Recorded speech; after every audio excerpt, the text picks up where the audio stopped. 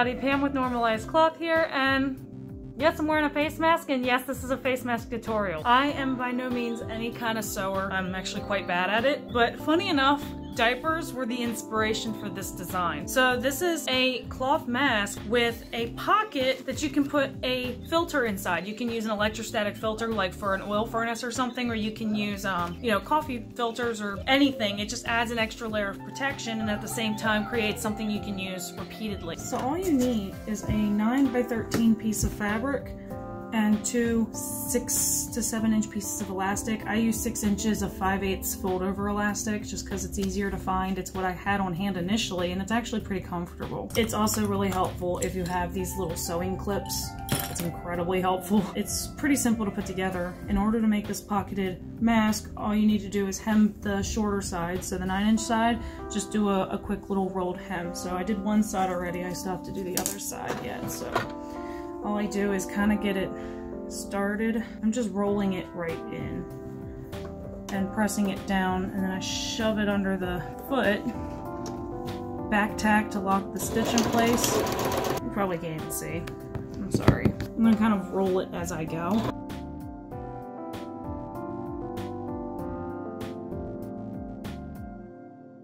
Honestly, I don't usually do this. A lot of times I'm just folding it over once and doing it. This will look nicer, but you don't have to be honest. It goes inside the mask. Who's going to be paying attention? Next, what you're going to do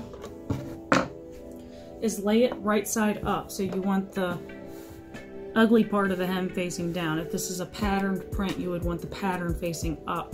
And what you're going to do is just kind of fold it so that in thirds, so that the middle overlaps a little bit, but you want to basically center the fold so that the 1-inch overlap is about in the center. You don't want to, doesn't have to be perfect, but whatever.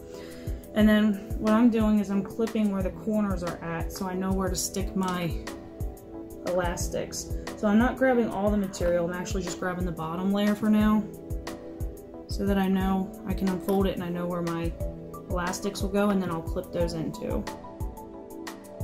So then you just unfold it, grab your elastic, clip them in place. Twice these clips make this so much easier.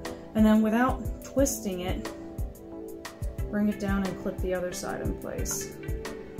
So there's the only thing is when you're sewing, you have to be careful that this elastic doesn't come over so much that you sew over. I've done that once out of I don't know how many masks I've made, and it's actually pretty easy to do, especially, and I think the reason it happened to me was because I was making a child mask and the elastics are shorter, and it was pretty close. If you're worried about accidentally sewing over that, I'm gonna shorten this side just a touch.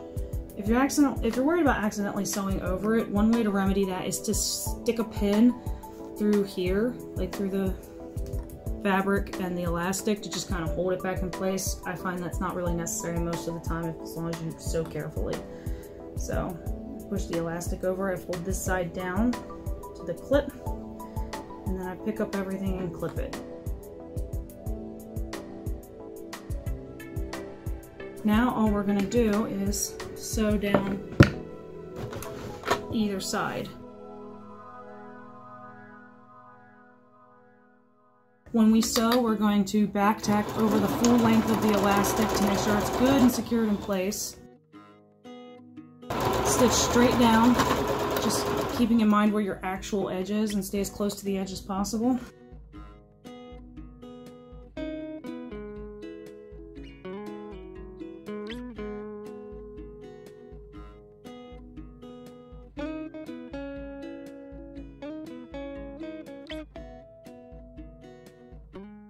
Invert it, and if you didn't screw up, you'll end up with something that looks like this. So the one side's going to be plain, and the other side's going to have a pocket. Make it so that the plain side is facing up, and you're just going to put a couple pleats in it. I put my pleats pretty tight,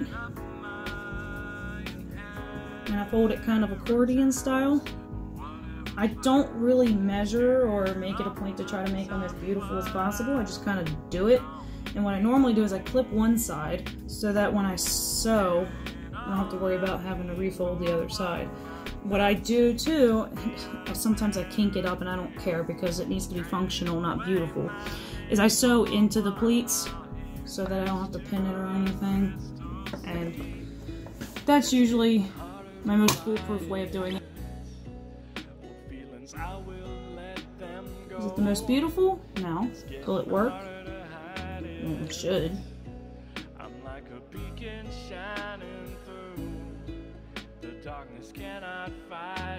So now what you have is a mask with a pocket on the inside. So there's the mask, and as you can see on that's the front side that we just sewed. My camera's not over here, it's over there. And then the inside has a pocket opening that's nice and big that you can put well, any kind of filtration, and coffee filters will work in a pinch. You can go to the store and find this like allergen electrostatic filter stuff. It looks a lot like felt. Cut a piece of that off and put it in and replace that whenever you need to and wash the mask. So you just stuff it. In fact, let me get a coffee filter. Try to show you what I do because I'm usually bad at this, but you can fold the coffee filter kind of in thirds and whatever, just to kind of make it a little more rectangular. Open this up as much as possible. You have to fold the sides in just a touch, and then you can kind of, hard to see, but I sort of just push the filter up to the edge and down to the edge, so the whole mask has a coffee filter in it. Flap on the inside. And spread it out. Coffee filter the whole way up and over. I keep looking over here for my camera because I'm putting my phone on this thing upside down. That's pretty bad. So, that's all it takes to make it. Seemed like it took a lot longer, but it doesn't normally take me that long. But then again, I'm not usually doing tutorials too. So I hope this helps. I hope you all stay healthy and blessed. Have a good day.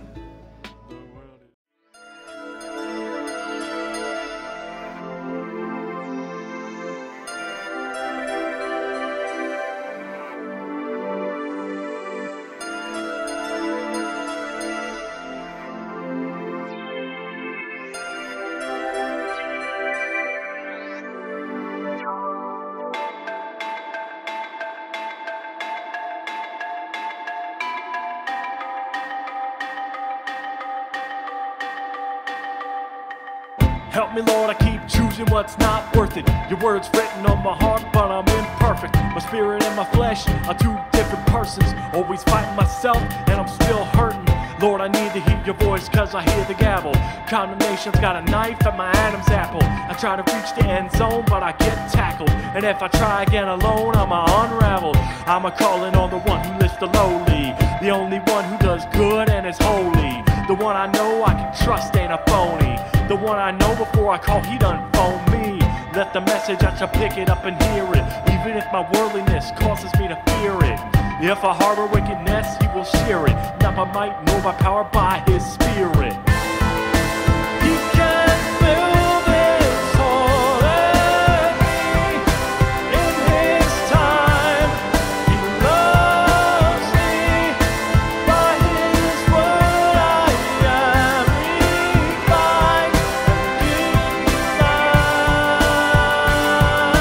life. My loneliness is the progeny of the conflict inside of me, and he's shown that there's gotta be a strict dichotomy in your head of what he said and what he didn't say. Make the distinction so stark that it be night and day. Sometimes I give myself way when I know I can't stay in this place for too long, but if I give up and pray, I can move ahead, led by the hand of the A to Z, God of the hills and flatlands. Some man's ancestors growing in a mad cancerous bread that's living from the wrong side of heaven. So here I stand, ready to give it up to the God I believe is Jehovah Rophecha, the God who heals my disease. So help me, Lord, I turn to you because you're worth it. The Spirit's cutting on my heart, making me perfect. And out of all of my mess, I'm a new person. You can fill my emptiness with a new purpose.